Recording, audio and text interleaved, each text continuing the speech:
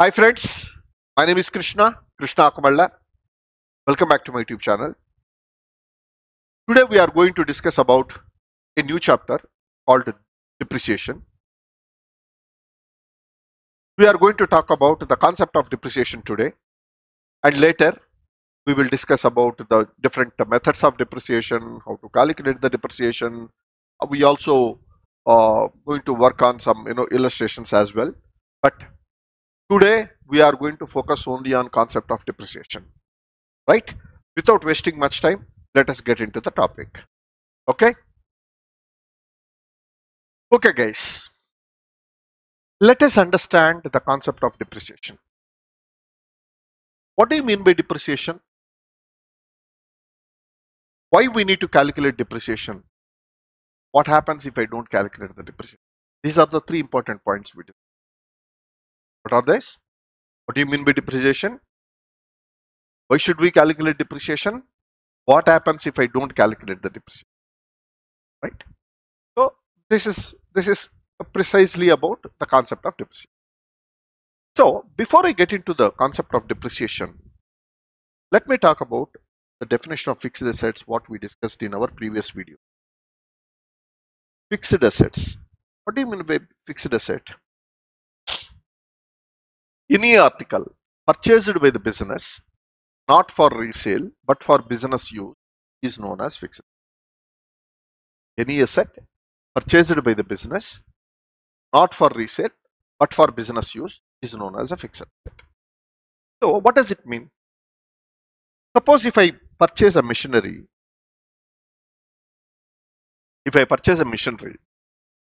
what do I do with this machinery? I purchase this machinery and produce some products. Correct? So after producing these products, what do? I sell these products. When I sell the products, what will happen? I get the revenue.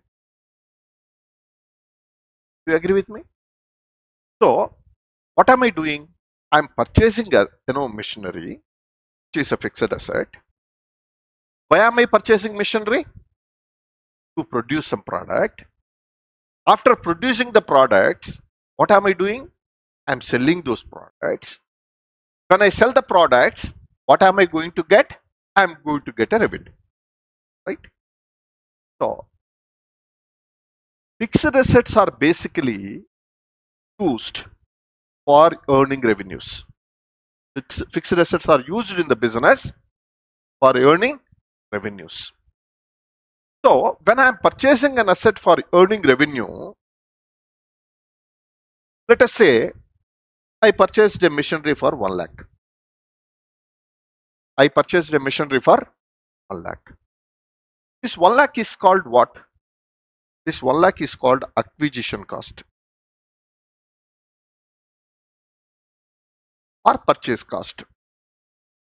This 1 lakh is called acquisition cost or purchase cost. I purchased this machinery for 1 lakh. How long I am going to use this asset? I must be using this asset not less than 10 years. But there are cases where the assets can be used for 5 years, 3 years as well. I'm just taking an example here. Let us assume that I purchased this asset for 1 lakh and the useful life of this asset is 10 years. Useful life of this asset is 10 years. What do you mean by useful life of an asset? This 1 lakh asset I can use for 10 years. This 1 lakh asset I can use for 10 years. What purpose? This 1 lakh asset I use in my business for producing the product. For producing the products. So by using this 1 lakh machinery, I'm going to produce products for next 10 years. That is the useful life of this asset. So that means what? This 1 lakh is considered as a fixed asset. This 1 lakh is considered as fixed asset, and this fixed asset will be used for 10 years. This fixed asset is used for 10 years. So what does it mean? 10 years I am going to generate revenue. I am going to generate revenue by using this machinery. That is the meaning of it. I'm going to generate the revenue for next 10 years by using this machinery. So one side I'm generating revenue by using this machinery by spending 1 lakh, right? If I want to if I want to know what should be my profit, what I'm supposed to do, whatever proportionate cost spent on this machinery also should be debited to P&L account, proportionate cost for the accounting year. What do you mean by proportionate cost for accounting year? Let us say I purchased this asset and I'm going to use this asset from 1st January to 31st December every year. Like this for 10 years I'm going to use. 1st January to 31st December. 1st January to 31st December is my accounting year. 1st January to 31st December is my accounting year. So I'm going to use this machinery for 10 accounting years like this. I'm going to use this asset for 10 accounting years like this. So every accounting year I get revenue by using this asset. First year I get revenue, second year I get revenue, third year, fourth year, fifth year, till 10th year I get revenue by using this machinery. So when I'm using this machinery for generating revenue for each accounting year, the proportionate cost of the asset also to be debited in that accounting year to understand the true and fair view of the profit and loss account. To understand the actual profit, basically. So if I generate 50,000 revenue in first accounting year, the proportionate cost of this 1 lakh also to be debited to P&L account to understand what should be the proportionate machinery cost used to generate this revenue. Proportionate cost of that asset used for generating this revenue also to be identified. How do I do that? Simple. 1 lakh if I take, divided by 10 years if I put, every year, how much I am spending? 10,000 rupees. So 10,000 rupees proportionate cost of this machinery, 10,000 rupees of proportionate cost of this machinery is being used to generate this 50,000 revenue. I hope you understand. So I'm using this machinery for generating a revenue. I generated a revenue of 50,000 in first accounting year. What is the proportionate cost of this machinery I use it to generate this revenue? That has to be identified. How do I identify proportionate cost of the machinery? 1 lakh divided by useful life, I said 10 years, 10 if I put 1 lakh, sorry, 10,000. So 10,000 will be the proportionate cost. Don't go with this example alone for calculating the proportionate cost. I will tell you what are all the other components also to be taken into account later. But time being, just for your understanding purpose, what I'm trying to explain here is when I'm generating 50,000 rupees worth of revenue in one particular accounting year, how am I generating that revenue? By using this asset. What is the proportionate cost of that asset being used to generate this revenue? 10,000. How did I get 10,000? 1 lakh divided by 10 is equal to 10,000. So I spent 10,000 rupees worth of proportionate fixed asset to generate this 50,000 revenue. The 10,000 proportionate, cost of asset used for generating revenue is called depreciation. The 10,000 proportionate cost of this asset allocated to this accounting year is called depreciation. I hope you understand this. What do you mean by depreciation? The depreciation is nothing but the proportionate cost of an asset allocated to the respective accounting year for generating revenue is called depreciation. Proportionate cost of an asset allocated to the respective accounting year for generating revenue is called depreciation. Hope you are very clear on this one. Now, I proportionately calculated what should be the cost of asset used for generating the revenue and that proportionate cost I am treating it as a depreciation. Fine. Now, what happens if I don't to calculate this depreciation? I generated revenue of 50,000. If I prepare my P&L account, I generated a revenue of 50,000 in one particular accounting year. One accounting year, I generated a revenue of 50,000, but I am not debiting the proportionate cost. Then, if I don't debit 10,000, proportionate cost of an asset, proportionate cost of an asset used for generating this revenue, I am not showcasing the real profit. If I don't put this 10,000, what will happen? I am inflating my profit. I am showing excess profit. But this 50,000 revenue is generated by spending 10,000, right? So I should definitely debit this 10,000 in the respective accounting year P&L account to calculate the exact profit or loss. So now I hope you are very clear why we need to calculate depreciation. If I don't calculate depreciation, what will happen? I will not get to know the actual profit. If I don't show this, I will be showing 50,000 as a profit. How did you get 50,000 profit? Is it real 50,000 is your profit? No. Why? Because you spent already 10,000 rupees proportionate cost of an asset for generating this revenue. That 10,000 you have to reduce and arrive 40,000 is your closing profit. But if you don't debit this, what will happen? Your profit will be shown as 50,000. That means you are inflating your profit. That is the reason why debit cost of proportionate allocation of the asset to the P&L account. This is the only reason why we need to debit. There are other reasons as well. If I don't debit, what will happen? I need to tomorrow after 10 years, what will happen? This asset will become zero. The 1 lakh asset, whatever I purchased, will become zero. Why? Because the useful life of that asset is 10 years. After 10 years, the asset will become scrap. The asset will become scrap. It will not be in a position to produce any products. If it is not in a position to produce products, after 10 years, how do you manage this revenue? How do you get the revenue? How do you produce your product?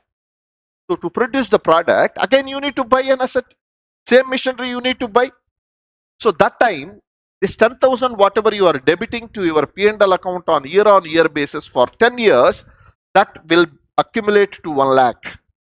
That will accumulate to 1 lakh. That 1 lakh will be used to again replace that asset.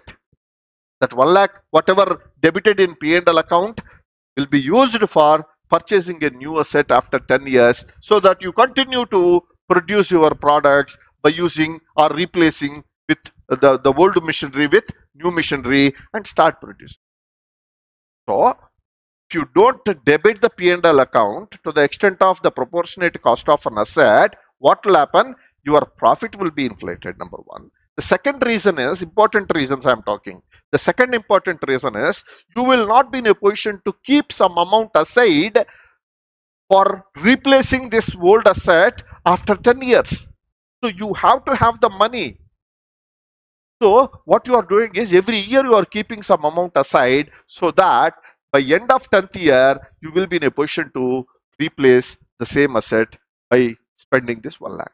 Might ask me a question, Krishna, what is the guarantee that after 10 years this asset can be used, can be replaced with 1 lakh? That time the cost might have increased due to inflation. Yes, there could be some inflation. The asset may not be coming out for 1 lakh. Probably you might spend 1,20,000 or 1,50,000, depends on the inflation and other things, right? That 30,000 or 50,000, whatever extra money we are supposed to pay, we pay and we buy it. But it's not that we don't require to pay total 1,50,000 or 2 lakhs for replacing a new asset, right? So this will be definitely useful for us in terms of replacing the existing asset. So this is also another reason why we need to provide a depreciation. So these are the two important reasons which I wanted to discuss. Later we discuss about other reasons as well. So what you need to understand is, depreciation is very, very important. If you don't debit depreciation, what will happen? It will inflate the profit and you will not have money, accumulated money, to replace the existing asset. So these are the two important reasons which we can understand right now why we need to have a depreciation. The depreciation, the decrease in the value. Depreciation is what? Depreciation is nothing but a decrease in the asset value. Decrease in the asset value. Why decrease in asset value will come? There are different reasons why the asset value can be decreased. One of the important reasons, wear and tear due to its use in business. Purchased a car. After 10 years or 15 years, what will happen? The value of the asset will come down. You might have purchased a car for 10 lakhs. Will you get the same 10 lakhs after 10 years? Or will you get same 10 lakhs after 5 years if you want to sell? No. Why? You started using that asset. There is a wear and tear of that car. So the assets value will be reduced because wear and tear. Started using. Since you started using, there will be a wear and tear. Since there is a wear and tear, the value of the asset will come down. That is another one reason. The other reason is flex time even when it is not being used. For example, you took a lease. You took a lease for 10 years. And the 10 years lease amount is 1 lakh. 10 years lease amount is 1 lakh. I'm just giving an example. And you did not go ahead and started digging into or using that asset. You did not use that asset. Whether you use that asset or you don't use that asset, after 10 years, the lease period will get over and you have to hand over that asset to the respective owner. What do you call that? This 1 lakh, whatever you paid, if you don't make use of that asset for this 10 years, what will happen? This 1 lakh value will become 0. Why? Because the lease period is over. Lease period is for 10 years and you are silent. You did not make use of that asset for 10 years. Then what will happen? This 1 lakh will become 0 on 10th year, the end of the 10th year. So that is called flex of time. Whether you use it or you don't use it, because of flex of time, what will happen? The asset will become 0. That means the total 1 lakh will be depreciated. That is another reason why there will be a decrease in the value of the asset. Another reason, obsolescence due to technological or other changes. What do you mean by obsolescence due to technological or other changes? Suppose I purchased a machinery. After 1 year, there is a drastic change in technology. And this asset, whatever I purchased, machinery, whatever I purchased, it has become outdated. But I paid 1 lakh for that asset. After 1 year, what happened? There is a change in technology. Since there is a change in technology, this 1 lakh asset has become useless. I cannot use that asset because there is a change in technology. I need to buy a new asset with a new technology. So when I am purchasing a new asset with a new technology, the old asset, whatever I purchased it for 1 lakh, I'm not going to use. Whether I use it or don't use it, the value of that asset will come down. Because the useful life of the asset, let us say 10 years, and if I don't use this asset for next 10 years, the 1 lakh will become 0 after 10th year. Because there is a change in technology. So those changes also will be considered as depreciation, because those changes have come and the asset is not in use. Because asset is not used in so what will happen? The value of the asset will come down, and obviously that will be treated as the depreciation. Next, decrease in the market value. There are some cases where I have purchased an asset for 1 lakh, market value has become maybe 30,000 or 40,000. There is a sudden decrease in the market value. So since there is a drastic change in the market value, the differential price between what is acquired by me, what is the acquisition cost, and market value, the difference price will be treated as depreciation for me. Because there is a decrease in market value. Next, depletion mainly in case of mines and other natural resources. Suppose if I took a mine for 10 years, then what will happen?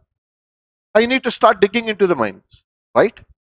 So as and when I start digging into it and I start using the mind, the value of the asset will be keep reducing.